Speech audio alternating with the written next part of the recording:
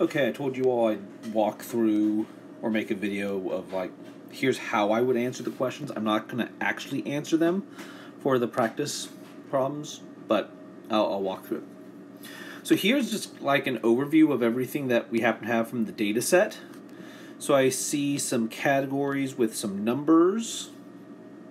I see some continuous variables here that deal with a whole bunch of stuff. So, and then I have some where it just seems to be clusters of stuff, whole bunch of numbers. Okay, let's see what we can do. Answer the following questions. You're interested in oxygen consumption from different species of blennies. Typically, as animals get larger, their oxygen consumption increases. You want to see if this trend applies to blennies you study. The smallest blenny is a red-lip blenny, followed by bay blenny, and then seaweed blenny, and ordered by size. So this is small to big. Okay. Take a first look at your data using data descriptive statistics. Calculate the mean, variance, standard deviation, median. The variance is the standard deviation squared, for the sake of saying it. So if I wanted to figure out all of this stuff, I could use R statics.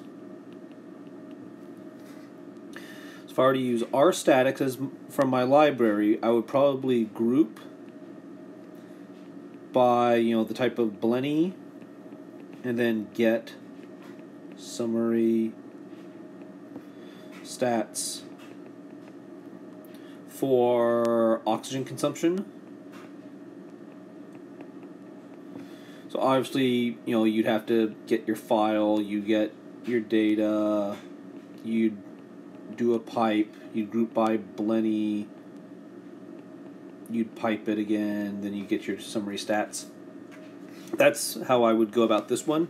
For the 95% confidence intervals, that would be using your QT of 0.975, and then your data set, or your degrees of freedom. So you would need to do your summary statistics before you could figure out this one. Don't have any of the confidence intervals on the test, but that's what you'd have to do. You use this, that'll get you your T critical value, and then you could use that to calculate your 95% confidence intervals, just like what we did last week. Which blenny can we confidently say is different from the others? How does it differ? So for this one here, you need your 95% confidence intervals to answer this one. So what I would do is just sit there and oh yeah, the red lip blenny is from here to here, and the bay blenny is from here to here, and the seaweed blenny is here to here, and then you'd say, oh look, this one here is definitely, or we can confidently say that it's different because it's an outlier. That's what you would do. But since you need the confidence intervals and we're not doing confidence intervals on this one, we're good. We studied 3 species in warmer water, so this is the blennies again. Now you're interested in them that live in colder UK waters, the top pot blenny, or blenny. You assume that the oxygen consumption measurements above the 3 warmer water species represent. So here in R, average all the R. So in R, average all the oxygen consumption rates. So this one here, that's going to be a population mu, is what you're being asked about. From your physiology class, you know that animals that live in colder environments typically differ. Okay, so we could make some hypotheses. So here what we're going to be talking about is, for this tom pot blenny, what we're going to assume is the average for the tom pot blenny is the global average, and then obviously for my alternative is the average of the tom pot blenny is not the global average. So you would test it out. Obviously this here is doing t-tests using t-distributions. We're not necessarily doing that, but you could if you needed to, which would just be t.test. Then you put in the appropriate information, so you put in your data and what have you. So, and what you think is the true average. So that you could do, hooray. For your conclusion, you just look to see if that p-value is greater than 0.05. If that turns out to be the case, we reject the null, state, and then you accept the alternative. And once you do that, you should probably even describe what that means. Here, if p is less than 0.05, we would say we fail to reject the null.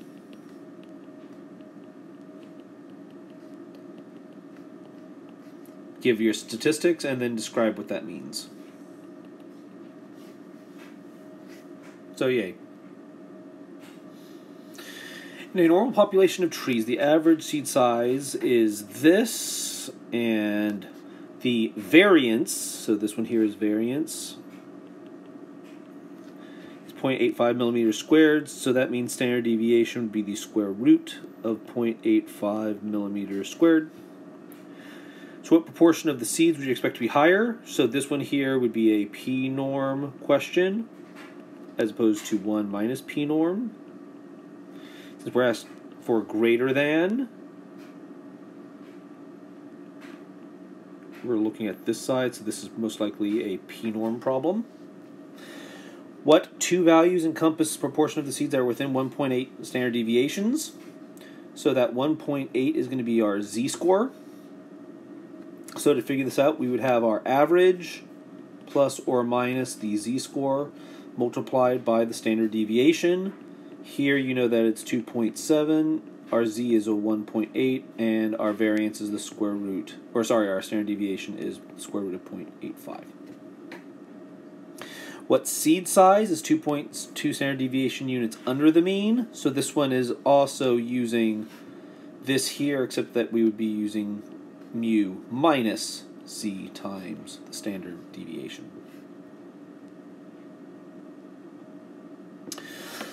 You study a population of Anole lizards in a small Caribbean island. Because this island is so small, you obtain all of the lizards, 138 of them. Out of this population, we notice that 90 of them have a yellow dewlap, whatever that means. What proportion of lizards on the population have that? That should be easy. If you sampled 16 of them, what's the probability? So this is going to be dealing with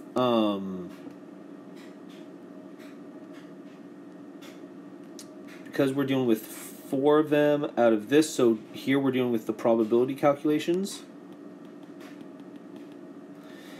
And when you sample 16, so this here is we're subsampling, and you want 4 to have success. So here what we're saying is, hey, we're testing 16, but our successes turn out to be 4. So then you would just run your probability off of that. It's probability of sampling 8 lizards and getting none of them. So here we would say n equals 16, x equals 0. For both of these, we need to have a probability of success. This here is going to figure out our probability of success.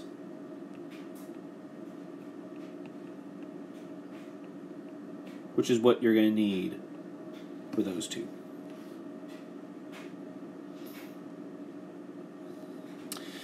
In your bag of candy that you're bringing to the movies, 40%.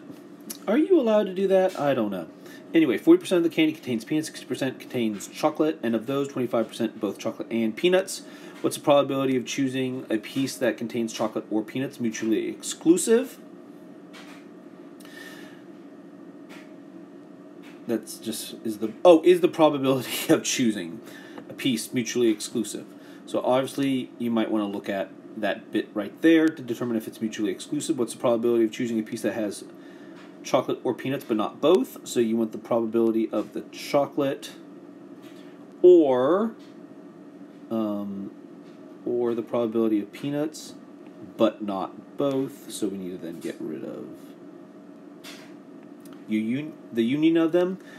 Remember that the union calculation, if we were to replace it out of chocolate and peanuts, this thing is actually filled in twice, and since it's filled in twice, we have to double this amount.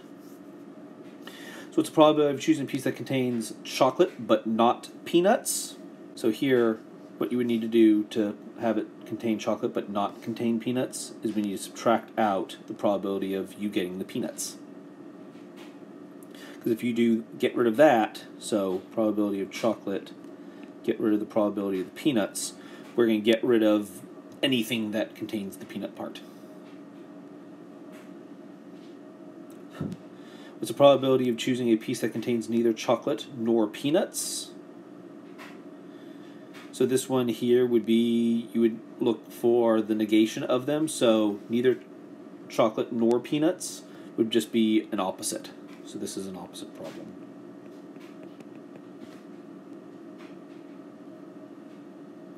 Your cousin finally watches Lord of the Rings with you. That should be underlined. Next day, you're having a conversation with your family. You say the average lifespan of a hobbit is 111. You fire back and say, no, the average lifespan of a hobbit is not 111. Then you realize that you need some quick stats to back up your claim. You run to your room and you do some quick search on one wiki to rule them all. Given the data you find, can you prove your cousin wrong? So this one here is a t-test problem. So what can we say? So we have to look up some stuff. So obviously here, the null hypothesis, what we would need to say is the average is 111. Here we'd say that it's not. Then you calculate your t-critical and all that stuff. I think, let's see, was this in here? Do we have some Hobbit data? We do. We have some Hobbit data, so you could use your Hobbit data to figure it out.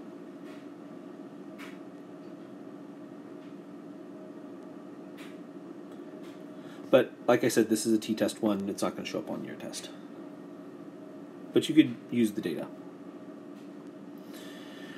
There's 16 male and 24 female Anole lizards in a population. Half of the males are blue, the other half are yellow, quarter of them. So here we have some proportions.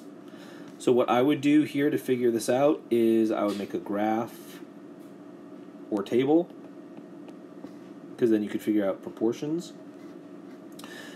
So what's the probability of a blue lizard given that it's male? So what I'd have to do is sort for males, then get the number that are blue, and then you could figure out the percent blue given total of males. So yellow male or yellow female. So this one here you would need to get the percent yellow males, and then you would add to it the percent yellow females. Is selecting yellow and or blue male lizard mutually exclusive event? So to answer this one here, you'd have to compare the, if you can add them up.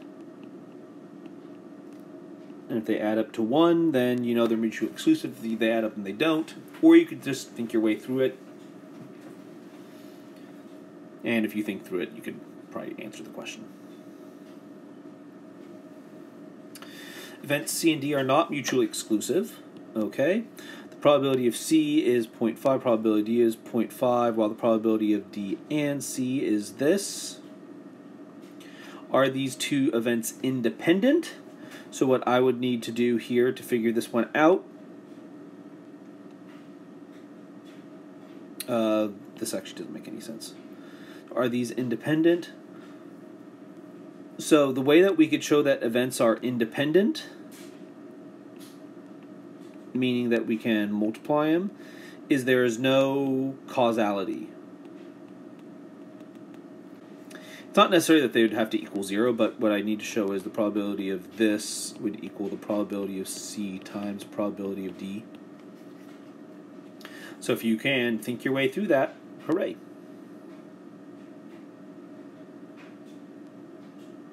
According to the internet, 6 chocolate-covered espresso beans are equivalent to 1 cup of coffee. Okay. However, when you eat 6, you don't feel like you had a cup of coffee, so you're a bit skeptical. You run a couple of tests on the amount of caffeine and the number of espresso beans. Okay, is it true that the number of espresso beans is equivalent is there. So again, this is a t-test question. You would need to ask the question of, hey, is like, the equivalent of 6 of them equaling to a cup of coffee? We need to look at what the data set says. So if this is the content for the number of, or the amount of caffeine. Oop, too far. So we'd have to come up with whatever our null hypotheses are. So here again, we're looking to see, hey, does the population average equal the sample, or do they not happen to equal each other? Hooray. We've done the coding before. It's all conclusions all based upon that p-value. But again, it's a t-test. You need a late night snack, and you have in your pantry are almonds, dried cranberries, and old white chocolate chips from Christmas. You decide to mix them all together and find out the white chocolate chips are a bit nasty. Then power goes out and you can't tell what you're putting in your mouth. Here we need to know the total of everything to figure out the probability of picking up one of these. So I'd have to figure out the probability of an almond, probability of a dried cranberry, and the probability of white chocolate, which would just be the number out of the total.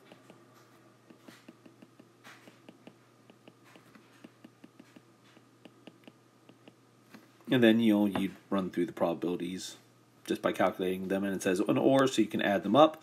If you choose 2 items from your bowl, what's the probability of at least one of them being a dried cranberry? So at least one of them, so this is going to be binomial. And if you think about it, and at least one either means you have to come up with all the other possibilities, or it's going to be 1 minus another probability. Just saying. You're helping out a grad student with field work, and you pull 3 signs at each site, and you sample a total of 12 sites. Record the number of signs that you caught. Number of signs you caught stingrays. Okay, that sentence does not make sense. The data is shown below. So according to your data set, what's the probability of catching a stingray in a sign? Oh, record the number of signs you caught stingrays. Yeah, that could still be written easier. So what's the probability of catching one? So it's just, you could take what you have up there. If your data follow binomial distribution, what's the probability that you would expect to catch more than one sign at a given site? So you would need to make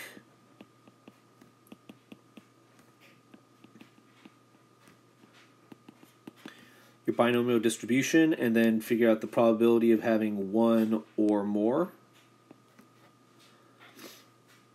So that's the only way that you're going to be able to figure that one out. If you remember, we would make those, we'd pick a location, and then we'd add up everything to the right of it, which turned out to be 1 minus, d-binom. If your test followed binomial distribution, how many sites would you expect to, if you followed it, how many sites would you expect to catch 0 stingrays? So this one here, if you figure out the probability of this, then multiply it by the 12 sites, you'll get your answer. According to a paper published in the Shark Lab, proportion of stingrays caught in signs is about 0.64. The sampling period was done in El Niño year or La Niña. I'm feeling very confused by that, where the water was significantly cooler than most years. So if it's cooler, that should be El Niño. Did this influence stingray abundance? So here, our null would be, hey, I expect to see 0.64. My alternative would be I do not expect to see 0.64 in terms of the distribution. So this one here would be make your distribution, and then you figure out the probability of, do you happen to land where you think it should be? Meaning your data, like do the data that you see actually, sorry. So they're getting 0.64. You need to see if your data happen to match that 0.64. So you make a distribution of the data. And then where does 0.64 land in the distribution? You could also do the binom test in order to figure that one out too. But if you were to graph it, if you land, like if your average, if the 0.64 is somewhere in here, yeah, it's pretty likely. But if it's, you know, one of these extremes, then clearly we're having something go on. And then if you were to run, calculate the p-value, you'd get a really small number. Chronic wasting disease is a brain disease of deer and elk, and it's one of the few groups transmissible spongiform encephalopathies, which are associated with prions. Chronic wasting disease is thought to associate proximity of agriculture fields, deer, da-da-da-da-da. Okay, so here we happen to have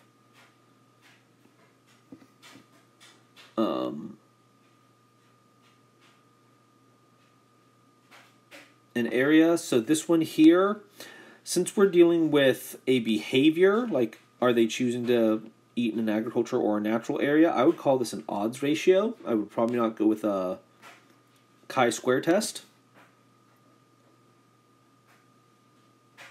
because then it's a, oh, you know, you have an increased odds of getting this bad disease if you happen to be in an agriculture area. So I would use an odds ratio. So odds ratio is 1 for our null, odds ratio is not 1, and then you'd run the test. So just for the sake of remembering this one here, because I'm saying odds ratio, I would use EpiTools, because an odds ratio chi-square is different. So you then have to make your table. So from your data, you make a table, then you turn that into a matrix. Remember your table, you're going to use cases. And then your matrix, then you would run your odds ratio test. In a normal population of trees, the average seed... I've seen this before. I'm going to cross it off. Previously done.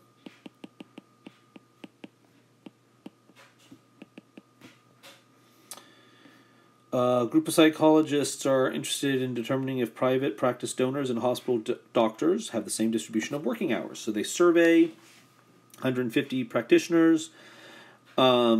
Here, like, it's not necessarily a cause and effect, like you're hired where you're hired. So this one here, I would look at just a normal chi-square test. So we're going to look to see, hey, is there independence? Meaning, like, the proportions should all be the same. So here I would say the expected frequency equals the observed frequency, meaning everything's equally distributed.